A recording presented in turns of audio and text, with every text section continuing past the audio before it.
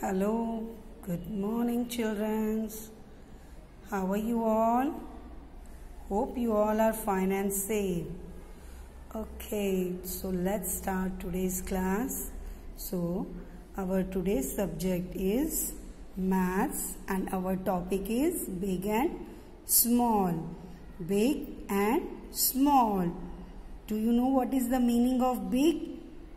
Big means bada. Big means bada. And small means chota. Small means chota. Okay. Say, I'll show you some pictures here. See. What is this? Yes, tell me. Elephant. Yes, very good. And what is this?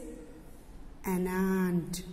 So, this is elephant and this is an ant. See the picture of elephant, and the size of the elephant is big.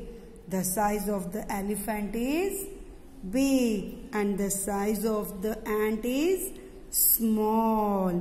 So which one is big? Yes. Elephant. And which one is small? Ant. Yeah, very good. So big यानी बड़ा and small means छोटा. तो यहाँ बड़ा कौन है? Elephant बड़ा है यानी big and the ant is small.